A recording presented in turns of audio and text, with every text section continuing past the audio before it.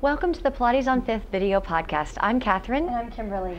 Today's exercise is hip twist tick-tock. Just consider it a precursor to the full hip twist exercise. Which we've already done. And it will just help build a little bit more abdominal strength without challenging the abdominals too much, and especially putting stress on the lower back.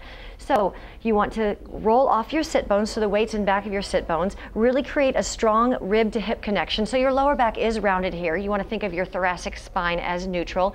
If you're not comfortable here, it's uncomfortable for your shoulders, you can do this whole exercise on your elbows. It might be even easier to maintain the abdominal connection. But I think Kimberly's going to do it up on her hands. Alrighty, so from here we'll lift one leg and then the other leg into a tabletop position. And one more thing before she starts is don't let your neck disappear, which is really losing the shoulder girdle stability. So you want to keep nice and strong through the shoulder girdle. So here we will. Exhale, you want to rotate, bring your legs over to the right, and then inhale, extend the legs. Exhale, bend the knees and rotate to the other side, and reach the legs away. Bend the knees, and you're really rounding through the spine, intensifying the connection. Inhale, lengthen.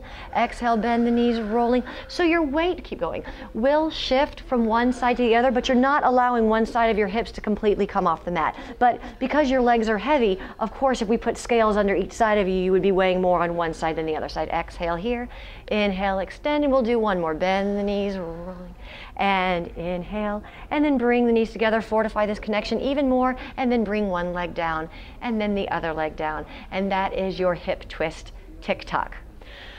So for more information on our studio, Pilates on 5th, or on our certification program, the Pilates Academy International, or on our new DVD, Pilates on the Go, please log on to pilatesonfifth.com. Thank you. Thank you.